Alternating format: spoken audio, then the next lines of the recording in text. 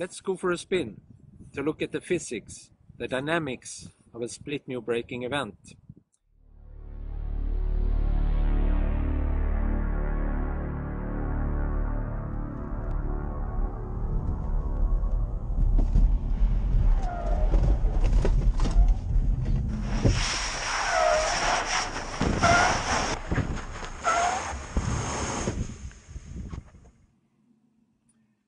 This kind of instability were up to the driver to handle before ABS became mainstream. It was clearly a very dangerous event. Fortunately, when ABS came along, the stability improved significantly. Now we will make a test with ABS, just as a standard car.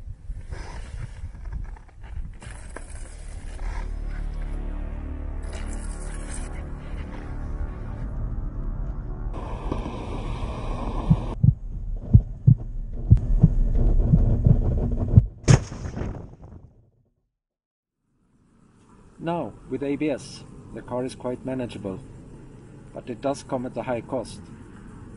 To maintain your stability, the ABS system will remove brake forces at the wheels with the best grip.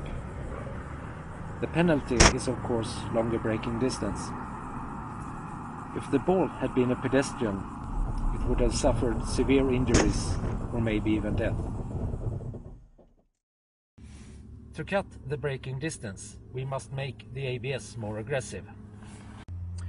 The increased brake forces must now be balanced by steering.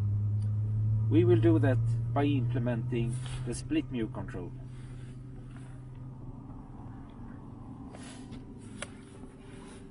The split mu control will guide the driver to do the right steering corrections exactly and promptly to achieve stability and short braking distance.